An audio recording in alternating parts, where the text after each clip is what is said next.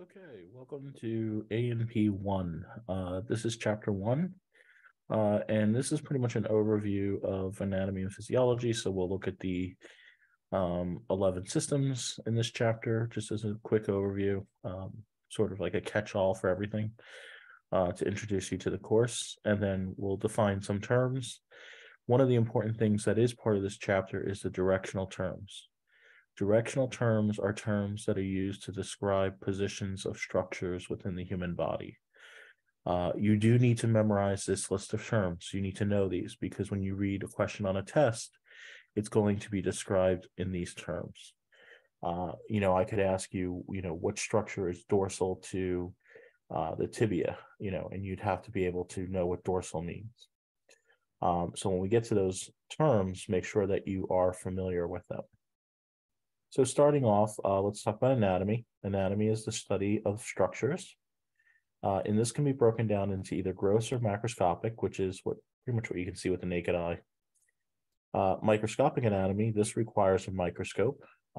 This would be cytology, looking at cells, or histology, looking at tissues, both of which we'll be doing early on in this course. And then developmental anatomy is essentially embryology, but it is also the development of the human body throughout life as well. So to study anatomy, you need to master anatomical terminology. There's going to be a lot of terms and a lot of structures, and that is pretty much straight up memorization. You need to be able to get that information in. Unfortunately, in some of these courses, time is tight, especially if this is an accelerated course over 7 weeks and not a full 15-week semester. You really don't have time, and you really need to start working on this as soon as possible. Observation is important. Make sure you look as many images as you possibly can and as many views as you can. Manipulation. Look at these structures in the lab. When we do the bones, look at the actual bones, look at them either articulated in the full skeleton and look at them disarticulated in the boxes. Palpation, this is actually feeling these structures and looking for these structures. And auscultation is actually listening, for example, like a heartbeat, things like that, blood flow. That's more ANP2 than ANP1. Now, physiology, this is the study of the function of the human body. This is how things work. And this does require a little bit more than memorization. This requires you to actually understand processes that are occurring. The best for this is to read the chapters in the book and look at the little flow diagrams that are in the book that take you through processes. It is not good enough to just memorize structures. You also have to be able to understand how those structures function. And this gets down to really putting some time in with the material to understand how these things operate. Now, the subdivisions are based on the organ systems for physiology. Often we'll focus on the cellular and molecular level because this is where a lot of these functions are occurring. And also the body's abilities to depend on chemical reactions in the individual cells. Now, to study physiology, you have to have the ability to focus at many levels, from systemic to cellular and molecular. First of all, you need to know the basics. That's going to be the molecular. Then how does this operate in the cell? And which cells are involved? And what are their functions? And what are they doing? But then you need to think about it as a system, and even then as a whole organism. When we talk about, for example, a skeletal muscle contraction, okay, we're going to talk about how an individual muscle contracts. But then you need to take a step back and think about how does this actually affect the overall organism of the human being? And does this affect any other systems of the body if there's either use of this particular structure or if there is overuse of this structure, or, what's going to be the demand on the body itself? Physiology is the study of basic physical principles, such as electrical currents, pressures, and movements, and the study of basic chemical principles as well. Now, anatomy and physiology are inseparable. They function always to reflect a structure. And what a structure can do depends on its specific form. So let's look at the overall level of structural organization in the human body, or any organism per se. You have the chemical level. This is the atoms and molecules, and this will be covered in chapter 2, which is also part of this week. You'll then look at the organelles, which are going to be part of the cells, the subcellular structures of the eukaryotic cells that we find as humans. This will be covered as in chapter 3. Now, chapter 3 and chapter 2 should be somewhat review material from your Gen Bio course that you took. Both these chapters were covered, and it is assumed that you know this material coming into 109. And we are just kind of reviewing it at this point to make sure that you have not forgotten anything. When we look at the cellular level, again, chapter 3, this is going over the cells, the eukaryotic cells that make up a human being. Then we'll get into tissues, which will be chapter 4. And then you have a bunch of tissues that will make up organs, a bunch of organs that'll make up an organ system, and then a bunch of organ systems that make up the organism as a whole. And here's a little schematic that kind of goes through that levels of structural organization here. Okay. Now, there are some necessary life functions, such as maintaining boundaries, movement, responsiveness, digestion, metabolism, disposal of waste, reproduction, and growth. When we talk about maintaining boundaries, this is between internal and external environments. For example, plasma membranes, which separate the inside of a cell from the outside of the cell, as well as skin, which separates the outside of the body from the inside of the body. Movement, this is contractility. This is of body parts, which is going to involve your skeletal muscles. This is physical movement, like walking across the room, or of substances, such as moving substances around the body. This will include cardiac and smooth muscles, which are more internal structures. Responsiveness, this is the ability to sense and respond to stimuli, also to withdrawal reflex, such as if you put your hand on a hot stove, you remove it, as well as control of breathing rate. Digestion, this is the breakdown of ingested foodstuffs and the absorption of simple molecules into the blood. Metabolism, this is going to be all chemical reactions that occur in the body cells and will include catabolic and anabolic reactions. Excretion is the removal of waste from metabolism and digestion, and it involves urea, carbon dioxide, and feces. Reproduction, this is a cellular division for growth or repair, as well as the production of offspring. And then growth is an increase in size of a body part or an organism.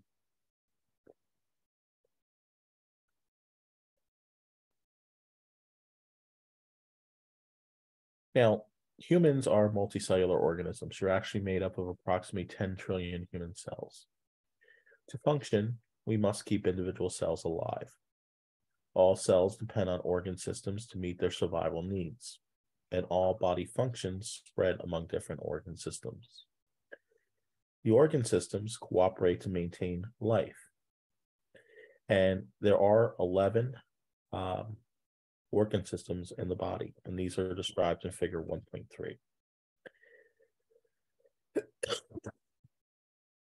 We also see interrelationships among the body organ systems. For example, the respiratory system brings in oxygen and removes carbon dioxide. The circulatory system transports that oxygen and carbon dioxide throughout the body. The digestive system brings in food and nutrients into the bloodstream, which then transfers it throughout the body.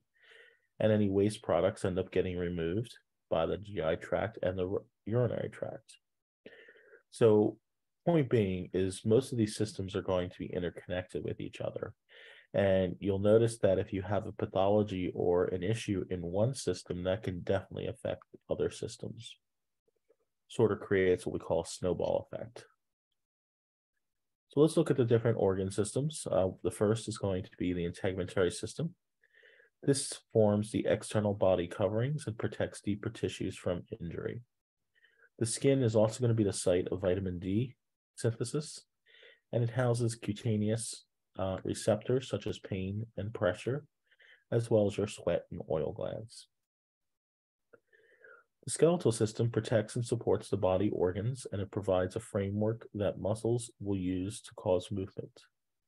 Blood cells are found within the bone marrow, within bones, and bones will also store minerals, most importantly, calcium, which is a major signaling molecule that's used for the human body. The muscular system, this is primarily your skeletal muscles, allows for manipulation in the environment, locomotion, and facial expression. It helps to maintain posture, and it also produces heat. The nervous system, this is a fast-acting control system of the body. It responds to internal and external changes by activating appropriate muscles and glands. The endocrine system, this is going to contain glands that secrete hormones that regulate processes such as growth, reproduction, and nutrient use, such as metabolism, by body cells. The cardiovascular system, this is going to include your blood vessels that transport blood, which will carry oxygen, carbon dioxide, nutrients, waste, as well as the heart, which is a form of muscle called cardiac muscle, which is responsible for actually pumping the blood through the whole cardiovascular system. The lymphatic system and immune systems. This lymphatic system will pick up fluid leaked from the blood vessels, and it actually returns it back to the blood vessels. It also disposes of debris in the lymphatic stream. It houses white blood cells, which are lymphocytes and play an important role in your overall immunity. The immune system response will mount the attack against foreign substances within the body as well. The respiratory system keeps blood constantly supplied with oxygen, and it helps to remove carbon dioxide, which is a waste product of cellular respiration. The gaseous exchange occurs through the walls of the air sacs, which are called alveoli, within the lungs. The digestive system, this will break down food into what we call absorbable units that will then be able to be entered into the bloodstream and to distributed from the bloodstream to most body cells. Indigestible foodstuffs are eliminated as feces. The urinary system, this will eliminate nitrogenous waste from the body. It also helps to regulate electrolyte and acid-base balance of the blood. And then finally, the reproductive system.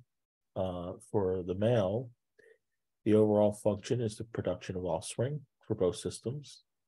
The testes will produce sperm and the male sex hormone, and the male ducts and glands aid in delivery of sperm to the female reproductive tract. The ovaries will produce eggs and female sex hormones. The remaining female structures serve as sites for fertilization and the development of the fetus. Mammary glands of the female breast will also produce milk to nourish the newborn. And those are the 11 systems. You should know generally the 11 systems and what their main functions are. I wouldn't be surprised if I saw a matching section on your first exam asking you those things. I wouldn't go too crazy with this because obviously there's going to be a chapter that follows up with each of these systems in the near future here.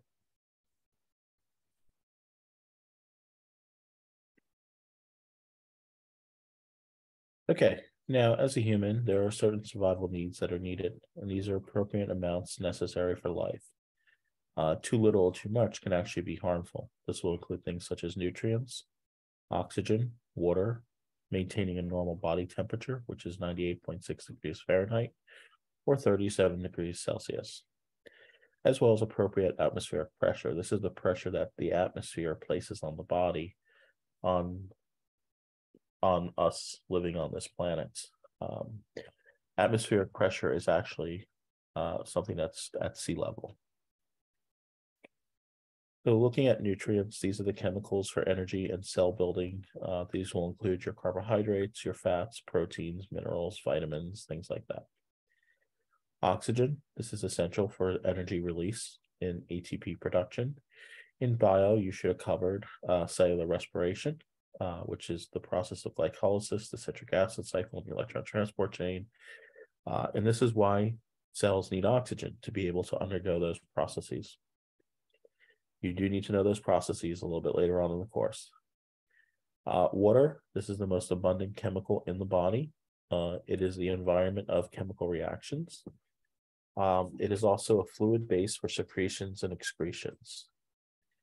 Maintenance of normal body temperature, as I said, it's 37 degrees Celsius, and this helps to affect the rate of chemical reactions.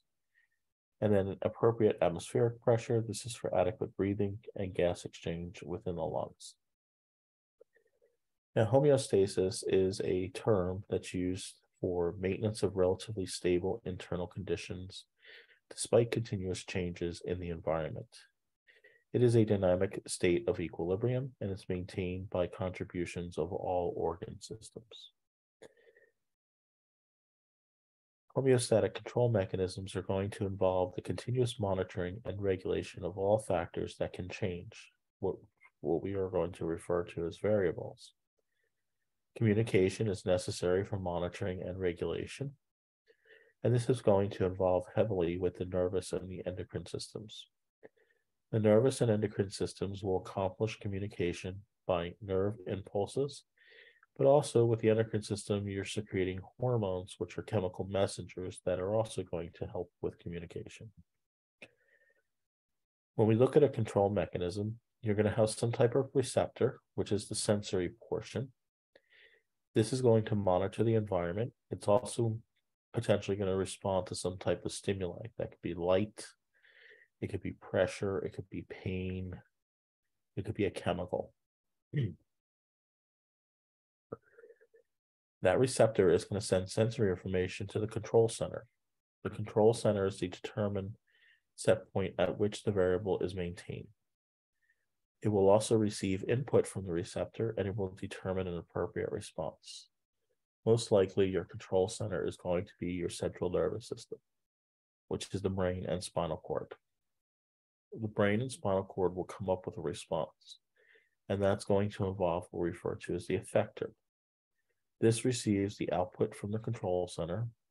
It also provides the means to respond, and the response either reduces, which is what we refer to as a negative feedback, or enhances the stimulus, which is what we refer to as positive feedback. And the goal here for homeostasis is you're going to eventually end up at a balance, and the goal is for the body to bring it back into normal ranges. I'll give you a quick little example here. If you eat a meal, your blood glucose levels go back up. Your blood glucose levels rise. As a result, your body will secrete insulin, which will then bring the blood glucose levels back down. As your glucose levels come back to normal, you will stop secreting insulin. So the fact that you came back to the normal range and then stopped the response, which is the secretion of insulin, that is actually what we refer to as a negative feedback mechanism. The negative feedback, this is the most common feedback mechanism that is used to maintain homeostasis. 99% of the time, it's going to be negative feedback. You have response, which reduces or shuts off the original stimulus. For example, the original stimulus was the elevated blood glucose levels, but because we secreted the insulin, the blood glucose levels came back to normal range. That shuts off the secretion of the insulin. Okay. Here's another example of regulation of blood volume by antidiuretic hormone, or ADH. You can sort of read through this one. Positive feedback. This is the response enhances or exaggerates the original stimulus.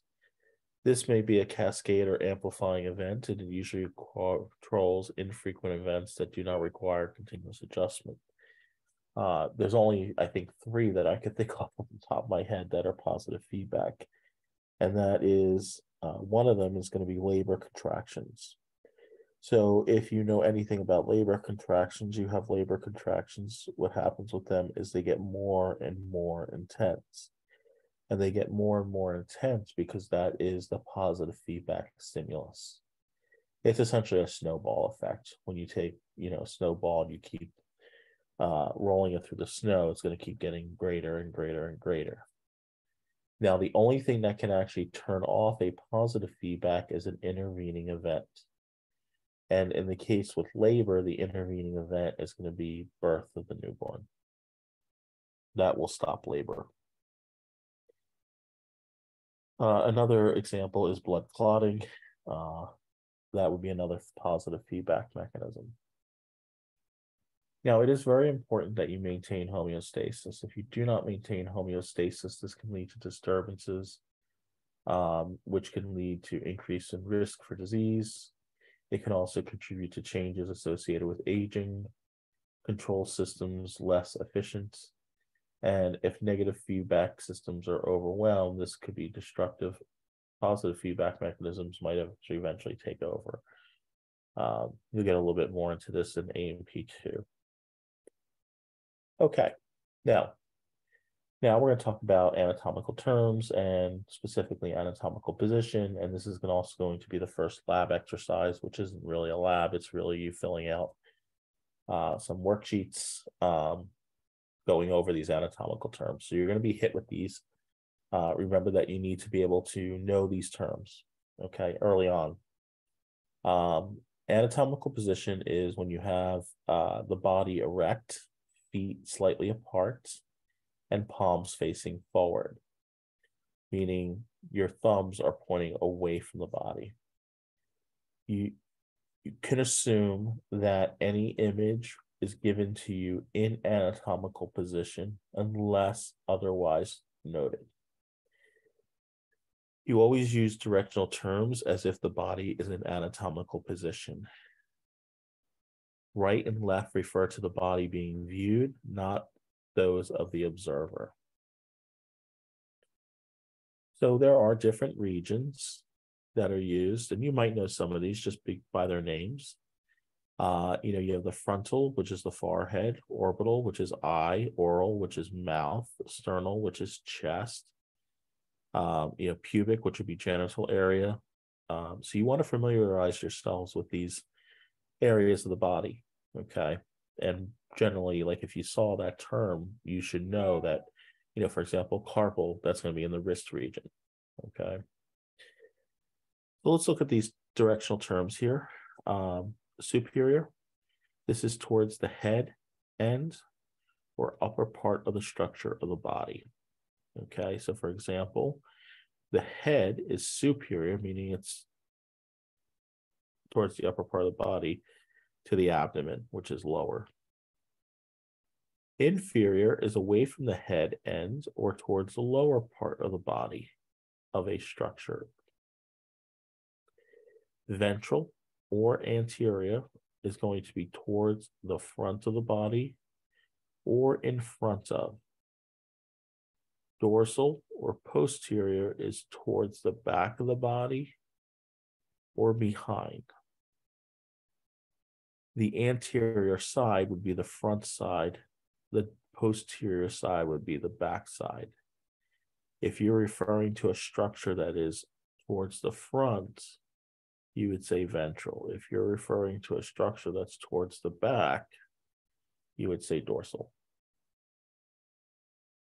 Medial is going to be towards the midline. Lateral is going to be away from the midline. And intermediate would be between medial and lateral. If you're talking about three structures, one of those structures might be intermediate to the other two. Proximal, this is closer to the origin of the body, meaning closer to the trunk. Distal is further away from the origin of the body, again, referring to the trunk.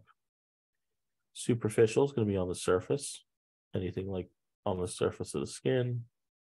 And deep is going to be anything deeper, deep into the tissue deep into the skin. Like muscle is going to be deep to the skin. There are also some regional terms. There are two major divisions of the body. Axial includes the head, neck, and trunk, and then the appendicular, which is, think about the word up there, appendicular. Think of appendages. Appendages are your limbs. The regional terms will designate specific areas within the body divisions. And again, these are the regional terms that we saw a few minutes ago. Here's the posterior side. So this is the front side. This is what we refer to as the anterior view. Here's the back side. This is the posterior view. And again, you can see some more of these regional terms there. Now, humans differ externally and internally. 90% of structures present in the body match the description of the textbook. So this is like a little disclaimer here that, we might tell you something is somewhere, but in reality, might be somewhat variable in its location. This is very common for nerve and blood vessels may be out of place, and small muscles might be missing or, again, in a different location. Any extreme variations might end up being inconsistent with life. All right, body planes. These are flat surface along which the body or structure may be cut for anatomical study. And a section is a cut or sections are made along body planes. So there are three most common. Sagittal plane is going to divide the body vertically into right and left parts. It produces a sagittal section if cut along this plane. Mid-sagittal will be directly down the midline. Parasagittal is not on the midline. It could be a little to the left, a little to the right, but it is still going vertically to split the body into right and left parts.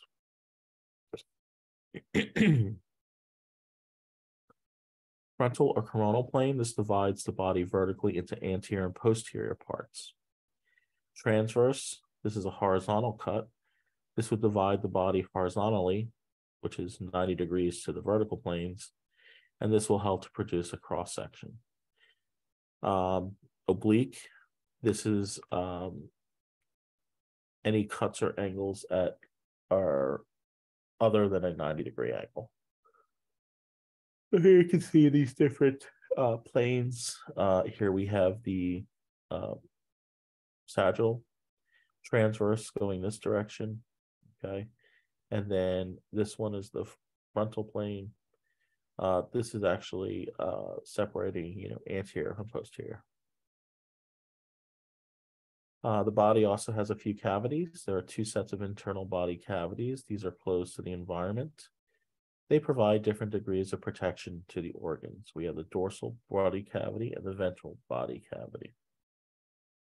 The dorsal body cavity protects the nervous system. There are two subdivisions of this. You have the cranial cavity, which encases the brain, and the vertebral cavity, which encloses the spinal cord. And here you can see the cranial cavity right here, and then the vertebral cavity right here.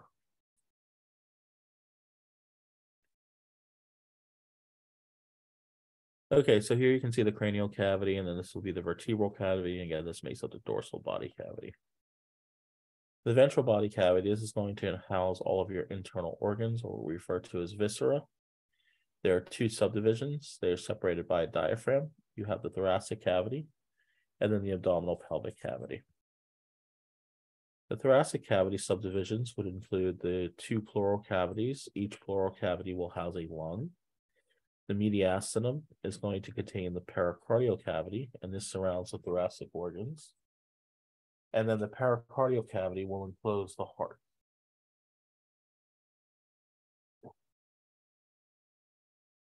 The abdominal pelvic cavity subdivisions, you have the abdominal cavity, which contains the stomach, intestines, spleen, and liver.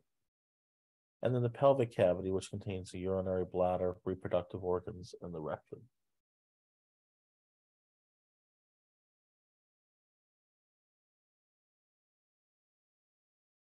And again, you can see the ventral body cavities where we have the pleural for each lung, superior mediastinum, and then the pericardial cavity This is all part of the thoracic cavity. And then you have the abdominal pelvic cavities here for the abdominal pelvic region. Serous membranes or serosa. These are thin, double-layered membranes. You have the parietal serosa, which will line internal body cavity walls, and the visceral serosa, which covers the internal organs. So if you picture the heart, the visceral serosa is going to cover the actual heart itself. The parietal layer or serosa is going to cover the wall of the pericardial cavity. And then what you're going to have is fluid between those two layers of serosa. What this does is as the heart contracts, it creates a friction-free environment so that you don't have the heart muscle rubbing up against the wall of the cavity. And this is something that's very common for most of your internal organs. So you'll see these layers for most of these structures.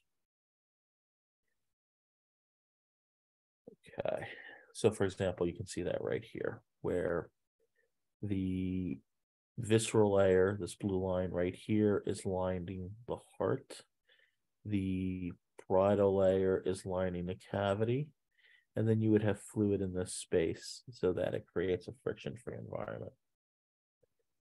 And that's it. Like I said, make sure you kind of, for this chapter, overview the 11 systems, know what homeostasis is, specifically negative feedback regulatory mechanisms, and then make sure you know those directional terms, body cavities, things like that, and areas of the body. And you should be good. The first lab exercise, like I said, this is going to pretty much be worksheets that you'll be working on.